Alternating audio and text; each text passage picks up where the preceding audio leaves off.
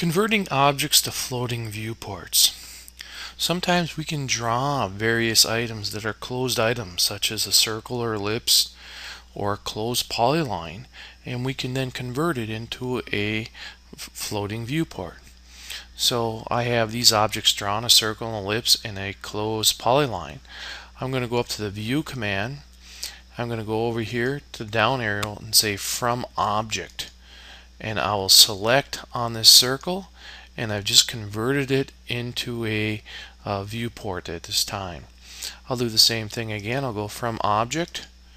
I'll select on the ellipse, and I can say also hit the down arrow and go From Object, and I can create a viewport out of this object, and you can see how I get that viewport.